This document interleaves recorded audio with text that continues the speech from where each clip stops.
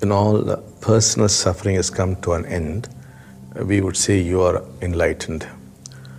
We of course make a difference between the enlightened state and enlightenment itself. Now the enlightened state is more like a peak experience which may or may not result in enlightenment. But enlightenment is a permanent, irreversible state.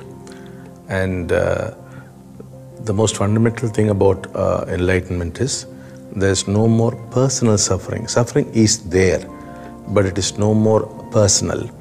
If you see somebody suffer, you also suffer. That is there. But there's no such thing as personal suffering. That is what we would call as enlightenment, which is very different from the enlightened state, which is a peak state, and which is so different from actual enlightenment.